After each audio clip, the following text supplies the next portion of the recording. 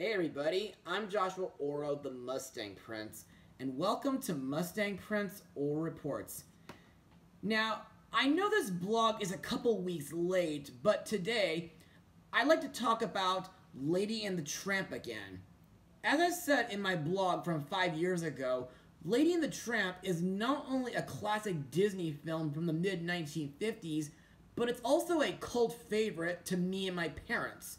And to this day, I still can't believe how much Peggy Lee was involved with this movie, like voicing 3 characters and co-writing most of the songs. Also, while they don't technically appear as characters in the Kingdom Hearts game series, I still find it interesting that Lady and Tramp appear as statues in the 3rd district of Traverse Town. Also to note, back in February, I shared my thoughts on the 2019 live-action remake, which was one of the first films to be streamed on Disney+, and despite a few authentic changes, I think it's definitely one of the better Disney remakes out there, even though several folks like my friend Bonnie Joy O'Connor might not think so. Speaking of which, just last weekend, I got to participate in a live stream that Bonnie was hosting, where we, along with several other friends like Movie Fan, LBT Electric Dino, and Alex Gutierrez got to share our thoughts on many other movie remakes. And while it was a 3-hour-long live stream, if you want to watch it, I'll put a link to it in the description.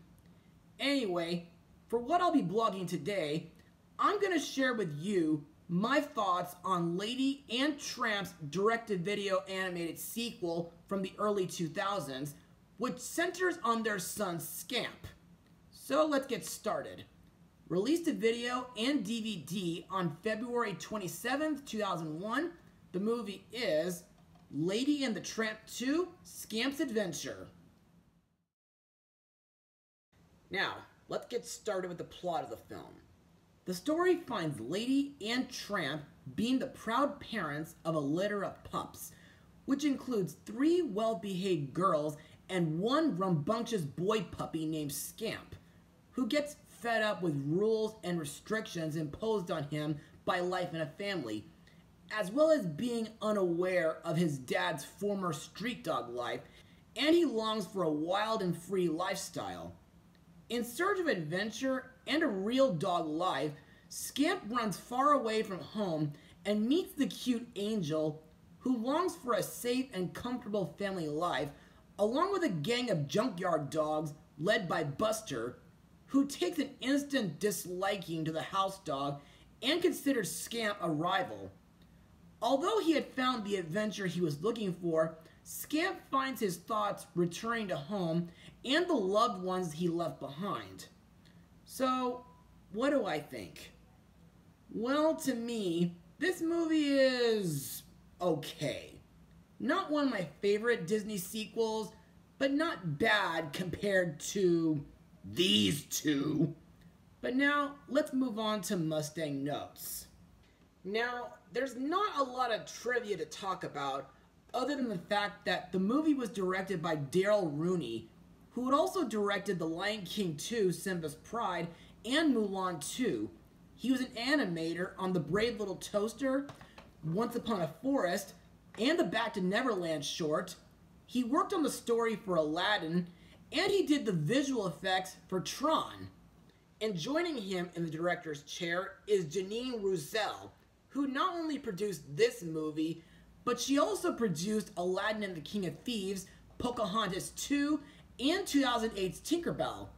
Plus, believe it or not, both Janine and Daryl invited Joanna Romersa, whom was a Disney trainee for the production of the original film, to work on this movie as an animation timing director. Speaking of animation, in my opinion, this style of hand-drawn animation is actually pretty good, and I really love how everything is colored, from the look of 1911 Connecticut, to the human characters, to even the dog characters. Speaking of humans, I like that Jim and Darling's faces are clearly shown more often compared to how much they were hidden in the first movie, And I think Nick Jameson and Barbara Goodson do a pretty good job voicing them. And I think their baby, Jim Jr., is very excitable and playful like most 2-year-olds. Plus, Andrew McDonough, who later voiced Danny in Return to Neverland, does a pretty good job too.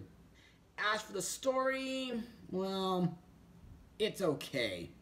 While I do like that it takes place during the 4th of July weekend, at the same time, I feel like some parts are pretty much a carbon copy of the first movie, as well as another Disney sequel from a year earlier. But still not too bad though. The songs for the movie were put together by Melissa Manchester and Norman Gimbel, and to me, most of these songs are decent, with one of them being nominated for a Video Premiere / DVD Exclusive Award for Best Original Song. Anyway, I'd like to share my thoughts on 3 of the songs that are the most memorable in my opinion. First is the opening song, Welcome Home. What I like about this song is that it sets up the theme for the entire movie, independence. Also, I like that a few characters like Lady, Tramp, and their children have a solo, and I like how the sequence ends with a Broadway-style performance of various people out in the streets singing and waving. Plus, this song gets a reprise at the end of the movie while Angel has been adopted and while Scamp is being bathed. Next is the love song, I Didn't Know I Could Feel This Way, sung by Scamp and Angel. Now, this has got to be my favorite song in the entire movie, and I love how it shows the deep, close, blossoming romance between the 2 pups. Also, during the song, Scamp and Angel are seen walking through the park and having a spaghetti dinner at Tony's, just like Lady and Tramp did in the first film. Fun fact, Scamp and Angel's singing voices are provided by Roger Bart and Susan Egan, whom were also the singing voices of Hercules and Megara. Also to mention, I'll never forget the times when I met Susan Egan in person back in 2013 and 2018. The last song to talk about is Always There, sung by Scamp, Angel, Lady, and Tramp. This song is where, after being caught by the dog catcher, Scamp realizes the importance of family and how much he misses his home. And it also focuses on Angel's wish for a family and Lady and Tramp's grief over Scamp's decision. Now, this song, in my opinion, is very emotional, and nowadays, now that I live on my own, this song is more tear-jerking than I remember. And now, let's move on to the characters and their voice actors. Our main character, Scamp, is voiced by Scott Wolf, whom was in the 1990 Ninja Turtles movie and Snow Dogs. Now, despite the fact that he starts out as a frisky, yet stubborn and selfish puppy who hates bats and house rules, and he wants to be a wild dog, I find him to be a very understandable character, and as the film progresses, Scamp's behavior does seem to improve while spending time with Angel, and after getting thrown into the pound, Scamp finally gets a healthy respect for rules and appreciation of the family. Plus, even though I'm not the biggest fan of his voice, I find it very surprising that Scott Wolf has won a Video Premiere / DVD Exclusive Award for Best Animated Character Voice Performance. Next is his dad, Tramp, voiced by veteran voice actor Jeff Bennett. Ever since the ending of the first movie, Tramp has become accustomed to house life during his time as a pet. And during this movie, Tramp is portrayed as a firm yet concerned father, but still has a few street smarts to fall back on and some good howls left in him. Also, after Scamp runs away, Tramp blames himself for him leaving home because he was too harsh with him, and he realized that he needs to understand him better. Also, Tramp's reason for hiding his famous reputation as a former street dog is because he was only trying to protect his son from many traps and consequences, like the dog catcher. Also to note, Jeff Bennett provides the voices for Jock and Trusty, who are Lady and Tramp's neighbors and friends, and in this movie, they join the search to find Scamp after he runs away. Another character whom Jeff Bennett voices is the dog catcher, who in this film is in a style reminiscent of Don Knotts' portrayal of Barney Fife on the Andy Griffith Show. And throughout this movie, he chases after Buster and the junkyard dogs, determined to capture them. Next we come to Tramp's wife, Lady, voiced by Ariel herself, Jodie Benson. Now, I must mention that when I talked to Jodie via GalaxyCon back in 2020, she told me that her role as Lady is one of her favorite voice roles she's ever done, next to her role as Barbie in the Toy Story sequels. As for my thoughts on Lady herself, well, despite the fact that she has a smaller role compared to the original, because she's now a mother of 4 puppies, most of her naivety from the first film has been replaced with a sense of responsibility. And I think Jodie Benson's voice is really sweet and motherly. Also, I must say congratulations to Jodie for recently receiving a doctorate degree in fine arts from Millikan University, Illinois. And to me, that's a very awesome honor, and I say she's earned it. Next are Scamp's sisters, Annette, Colette, and Danielle, voiced by Debbie Derryberry and Kat Susie. Now, in my eyes, these 3 puppies are polite yet prissy, and they show no respect for Scamp. But at the same time, they do love him due to the fact that he's their brother. Now let's talk about the new characters, starting with Angel, voiced by Alyssa Milano, who played Phoebe in the Charmed TV series, and she voiced 26 in Dinotopia Quest for the Ruby Sunstone.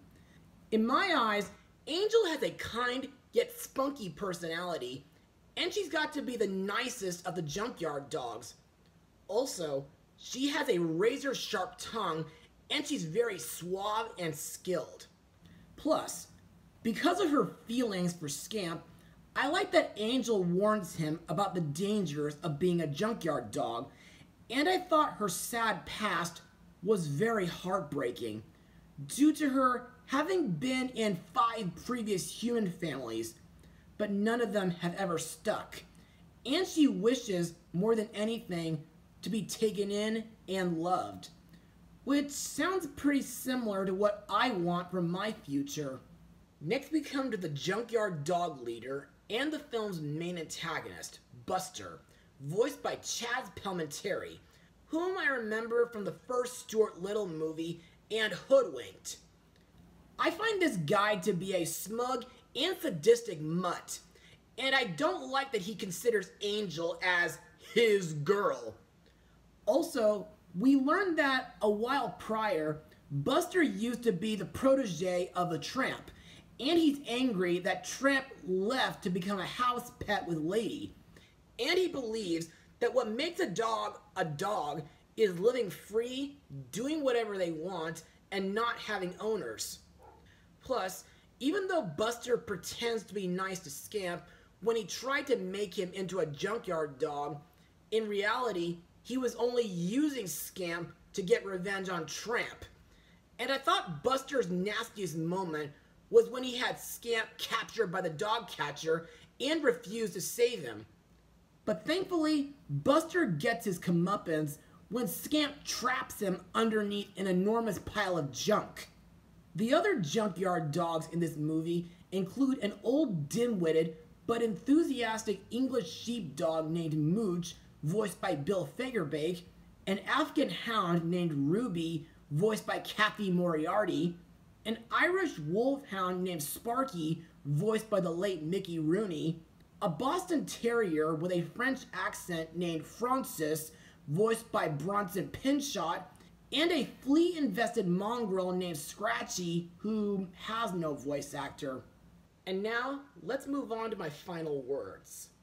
Overall, Lady and the Tramp 2 Scamp's Adventure is not really a great sequel, but it's not terrible either. Like I said, this isn't one of my favorite Disney sequels, but I admit, the hand-drawn animation is great, the songs are decent to listen to, the classic characters like Lady, Tramp, Jock, and Trusty are nostalgic, while some of the new ones like Angel were very promising.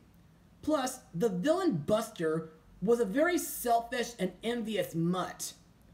Also, I thought the voice actors like Jeff Bennett, Jodie Benson, Alyssa Milano, and a few others do a pretty good job.